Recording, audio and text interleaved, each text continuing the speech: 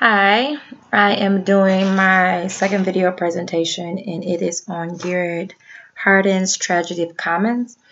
And basically, with the Tragedy of Commons, he's basically saying that when an individual or people are given the freedom to make decisions, I guess, without limitations, it could be overdone to some extent and lead to problems or tragedy. In the reading or in his the article Tragedy of Commons that Garret Hardin writes, he uses the example of herdsmen.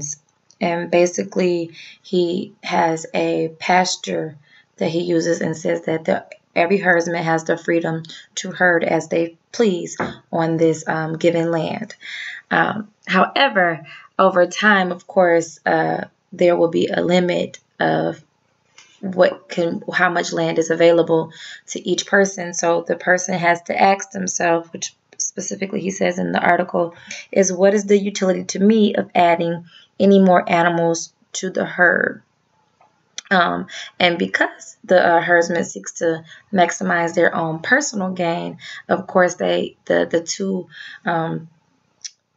way he would weigh the option of the two would be that one, of course, he would reap the benefits completely of adding another animal. However, with adding that other animal, it would lead to overgrazing of the land that is there. Because the bigger benefit is for them to add the other animal, of course, they would add the other animal for their own benefit.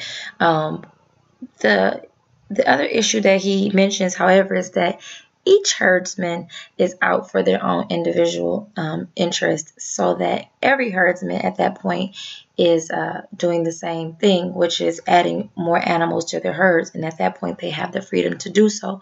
This overall leads to the overgrazing, and in general statement would, of course, lead to ruin or a tragedy of not having any more land, I guess, left, if I'm saying that correctly.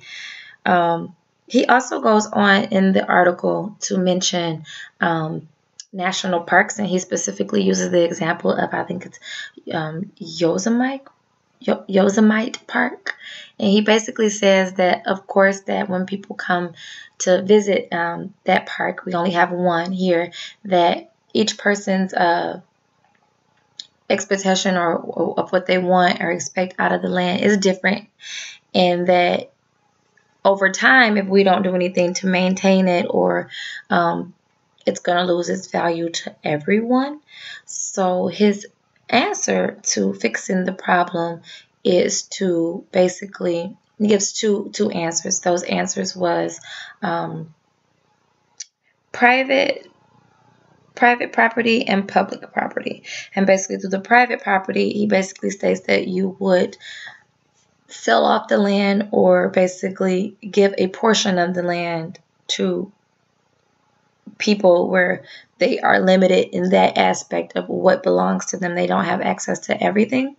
And then he also uses the public property one, where it's still available to people. However, it's regulated to when they can come, how often they can come, and what they're able to do when they're there.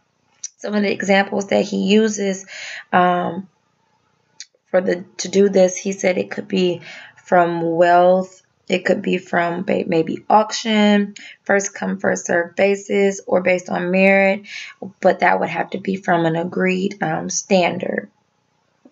Now, looking at this Garret Hardin's example of tragedy of commons and trying to connect that directly to what we have read so far in our textbook, we've discussed group choice and then individual choice.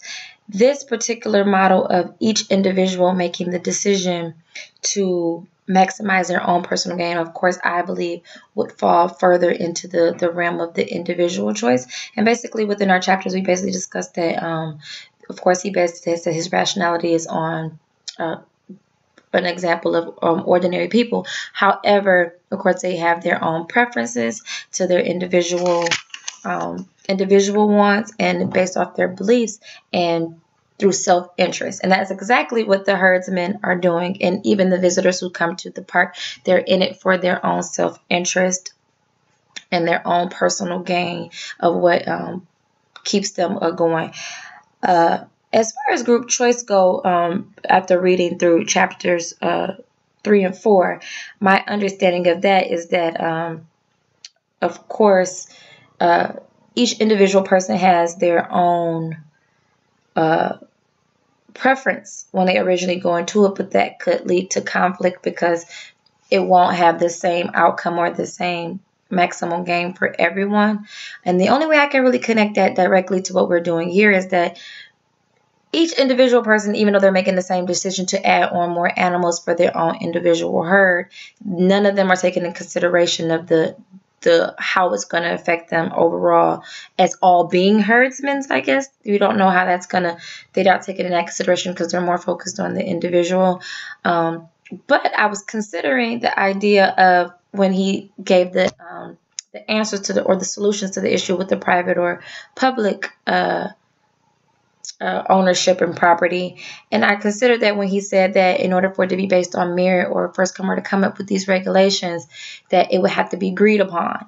And I think that will come into play with group choice of how each individual will have to make up their mind of where they fall or what they believe, and basically decide based on their wants and belief of where they would stand, and then ultimately see what the rational overall group choice would be.